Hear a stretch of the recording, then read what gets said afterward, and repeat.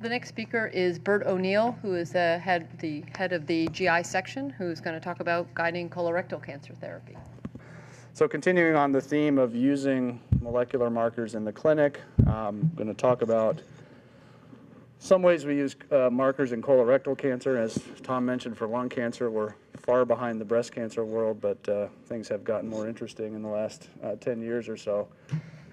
So basically here I've just categorized what I would call clinically useful molecular markers we have into their basic uses. The first and very important is genetic counseling. So, it's important for us to identify families that have inheritable mutations that cause cancer. And I'm actually going to spend quite a bit of time talking in particular about mismatch repair deficiency during this talk. BRAF mutation falls into this category as well, although that can also have implications in the metastatic setting. In the adjuvant setting, decision-making, again, can be dependent upon mismatch repair deficiency, and we'll talk about that some more. And Lisa spent a little bit of time talking about a multi-gene assay for breast cancer, the Oncotype assay. There's also a similar assay for colon cancer, and I'll talk about some of the uses there. I'm not going to really spend any time talking about metastatic disease, but really our one useful therapy-driving marker has been KRAS in colon cancer. And there are others that really require more validation, some for adjuvant and some for metastatic, and I'm not going to go through the list here. So I'm going to start by talking about mismatch repair, because this is going to cover, really it's important for genetics and it's important for potentially for adjuvant therapy decision making. So the process of mismatch repair involves a number of enzymes, but the basics of it are that if you have a base pair mismatch with normal DNA repair, that mismatched base should be excised and replaced with the correct base. If that does not occur, the opposite base is replaced with the incorrect base, and that is propagated. So what that results in then is, if this is occurring throughout the genome, is many mutations. Microsatellite instability confuses people. This is caused by mismatch repair, but microsatellites are not really part of our coding genome. Microsatellites are short repetitive DNA sequences that are subject to duplication via mutation and are very sensitive to mismatch repair deficiency. The definition, if we're testing a patient for microsatellite instability, is to use a panel of DNA markers. If 2 to 5 of those are positive or duplicated, that patient is considered MSI high, 1 positive MSI low, and 0 positive microsatellite stable. For all intents, you can consider microsatellite low and microsatellite stable the same. Microsatellite lows don't act like MSI high patients.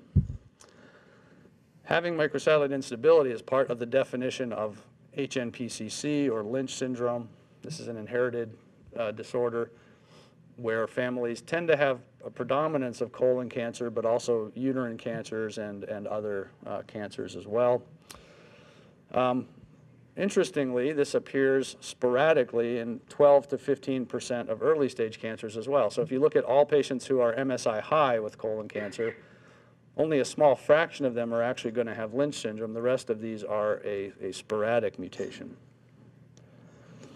So this is what MSI looks like on a gel. So you see here, a set of these microsatellites when run out on a gel. In tumor, they're duplicated, and you can see several examples of that here. The cause of microsatellite instability is loss of one of several mismatch repair genes. And another way that we can assay for this in the clinic is with immunohistochemistry. So here you see 2 different patients, the top and the bottom. The patient at the top has expression of MLH1 in the tumor, but no expression of MSH2. So this is MSH2 loss. This patient would be expected to have microsatellite instability, and vice versa for this patient. In fact, if you use 3 markers, these 2 and another one, MSH6, you pick up about 95% of cases of Lynch syndrome. So this is one way to easily screen for this in the clinic. The other way to look at this is by fluorescence PCR. And here you see normal mucosa with 5 markers. And what you see here in a microsatellite stable tumor is no different. In an MSI-H tumor, you see that these markers are basically repeated in between. So when we ordered a DNA-based microsatellite instability test, that's what it would look like. Now this is an important subclass of colon cancer, and this has been confirmed recently by the TCGA analysis of colon cancer. UNC played a major role in this effort for colon cancer. What you see here, this is the number of mutations seen per million bases in about 225 colon cancers. And you can see there's a pretty distinct difference between what were called non-hypermutated tumors and hypermutated tumors, where the rates of mutation were drastically increased. And if you look at MSI status, a red line is a patient who is MSI high, and what you see is that the majority of the hypermutated tumors are MSI high. This correlates with what's called a CpG island methylator phenotype, so they're methylated and they have silencing of MLH1, one of the mismatch repair genes. And in terms of genetic counseling, this is an algorithm we go through in the clinic when we see a patient with colon cancer. We're testing for microsatellite instability. That can be either the DNA-based test or the immunohistochemistry. At least one should be done. If it appears to be MSI high, then you can look at methylation status. If there is MLH1 hypermethylation, you can stop genetic counseling because this is a sporadic tumor. This does not happen in Lynch syndrome patients. If there's no methylation, then you go back and test a normal tissue such as blood. If you find microsatellite instability in normal tissue, then on to test other family members because you've identified someone with germline microsatellite instability. Now, the other use of this besides genetic counseling has to do with both prognostication and potentially prediction of type of therapy that should be used. This is a meta-analysis of studies looking at outcome in early stage colon cancer based on MSI high status. And what you see is that in all of these studies, essentially, with a few exceptions, patients who were MSI high did better. And here you see the point estimate being about 40% better than patients with microsatellite stable tumors. So what does this mean to us in the clinic? Well, the place this has become most useful to us is one where there is still a lot of uncertainty, and that's the use of chemotherapy in stage 2 colon cancer. This is an older meta-analysis of patients with stage 2 colon cancer with trials of 5-fluorouracil-based therapy or no therapy after surgery, where you can see that the hazard ratio is 0.3, p-value is 0.57, suggesting there is no clear benefit to 5-fluorouracil-based chemotherapy. The largest single trial looking at this question was called the QUASAR Study. This is a UK study where patients got postoperative 5-FU or observation. It showed a real but quite small 5-year overall survival benefit of about 3.6%. Given that our colorectal cancer patients tend to be older, this causes a dilemma in the clinic. You have to treat 100 patients to cure 4 here, and many patients don't want to have 6 months of chemotherapy without having a better sense for how much it will help them. It's very hard for a patient to kind of wrap their head around, you know, my chance of being cured is 4% better if I do chemotherapy or not. So one way that MSI testing has helped us here is by looking at, is there an interaction between MSI status and chemotherapy benefit? And the best study of this, and probably the best data we'll ever have on this, comes from the Mayo Group and Dan Sargent. They looked at tumor samples that were available from a number of older trials. They had to be older trials because they had to be 5-FU versus no therapy, trials that don't exist anymore. And they assayed for mismatch repair deficiency. About 15% of all the patients in this analysis were mismatch repair deficient. And the really interesting finding, so in all of these cases, the blue lines are going to be 5-FU-based chemotherapy, and yellow is going to be no therapy. For stage 3 patients who are microsatellite stable, you see a very nice benefit from chemotherapy. For stage 2 patients, it's minimal. For stage 3 MSI high, the numbers are relatively small, but there still appears to be at least some benefit from chemotherapy. But when you look at the stage 2 MSI high patients, the curves actually have flipped over. So patients actually did better if they got no therapy than if they got chemotherapy. Now, some of this may have to do with how 5-FU was given in the past. It's typically was given in ways that are more toxic than ways we deliver it in the current era. But really what this study told us is that it's hard to see a benefit of giving chemotherapy to someone with an early stage MSI high tumor. So this is clinically useful, involves 15% of the patients. What about the other 85%? We still have this dilemma of should they get chemotherapy or not with a small benefit, and that's where multi-gene testing has come into play. So I'll talk mostly about the Oncotype score because it's the most widely used, although there are others that have been developed, such as Coloprint. This is a 12 gene signature with 5 reference genes. It was validated in the QUASAR study that I just mentioned. So it was developed out of other data sets, validated in the QUASAR study. And if you look at the stage 2 patients and their 3-year or their risk of recurrence, when patients are divided into low, intermediate, and high based on their score, you see there is separation, although not as large a separation as you see in the breast cancer tests. Can this be useful? Well, if it's going to make a difference to a patient, if their risk is 22% versus 12% in terms of chemotherapy decision, then yes, this is a useful test. If that's not going to help the patient, then it may not be so useful. So it's something that needs to be discussed with the patient before the test is ordered.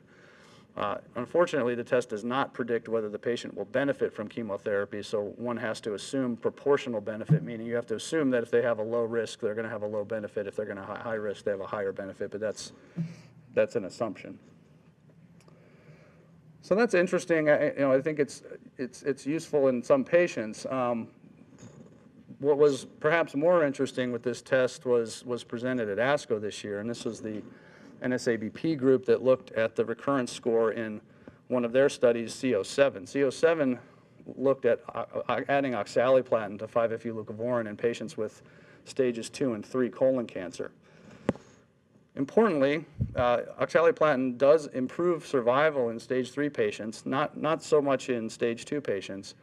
And the decision to give oxaliplatin has meaning because patients will occasionally have long-term neuropathy after treatment with oxaliplatin. So it's not a given that all patients should get it.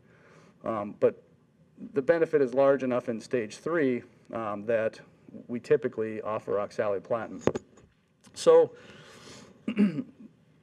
when looking at the CO7 data set, and you'll see here that each solid line is going to be the oxaliplatin arm, each dashed line is going to be the 5-FU alone treated patients, that the so-called dynamic range of the test is actually quite a bit larger in the stage 3 patients than it was in the stage 2. And in fact, there's a large amount of overlap for the stage 3AB patients with the stage 2 patients in terms of their risk of recurrence. So the question this raises then is, if a patient has a score that puts them down in this range, are they really benefiting from oxaliplatin? The proportional benefit is only about 20 to 25%, so the absolute benefit at that point becomes quite small if their risk of recurrence is only in the 10 to 15% range. How does that look in a Kaplan-Meier curve? Well, as I showed before, dividing the patients into a low, intermediate, and high risk score group, and again, looking at the dashed lines here are the oxaliplatin arms. For the low risk group, there does not appear to be any benefit from oxaliplatin. For the high risk group, the benefit seems to be quite robust. Interestingly, even for stage 3C patients, so now you're talking about patients with more than 4 lymph nodes positive, a higher risk group. If you look at the low risk score group, again, there's essentially no benefit from oxaliplatin. So it appears as though this test, which was developed as a test to look at recurrence in colon cancer in general, somehow appears to be predictive of response or benefit from oxaliplatin. You know, and this is something we've actually just started to use in the clinic to some extent, particularly in older patients or patients with diabetes, patients we may not want to give oxaliplatin because of excess risk of toxicity or neuropathy.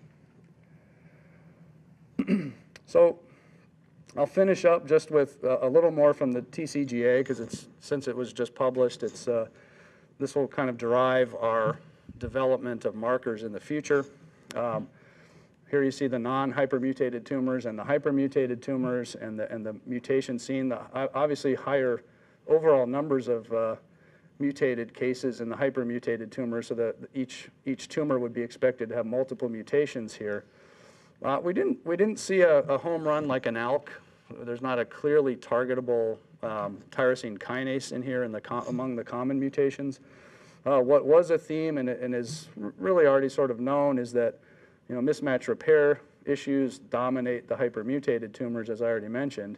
The Wnt pathway is quite dominant in colon cancer. So 80% of non-hypermutated colorectal tumors have a mutation in APC. This is loss. This is, at this point, not a targetable type of mutation, unfortunately.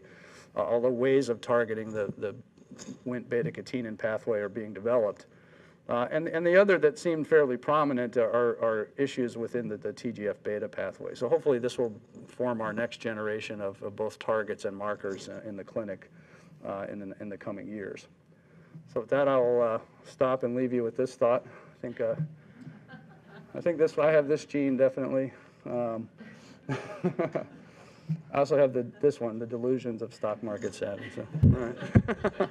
Thank you.